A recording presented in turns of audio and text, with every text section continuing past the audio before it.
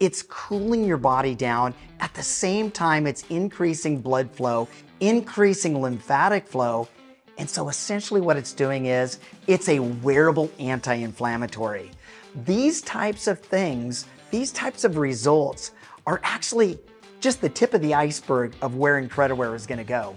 But just imagine, if I can increase blood flow, it's gonna bring more oxygen and nutrients to the cell, but what it's gonna do at the same time, it's gonna allow your body to accelerate its recovery rate. I'm Gina, the Director of Research with Incrediwear. I get asked this all the time.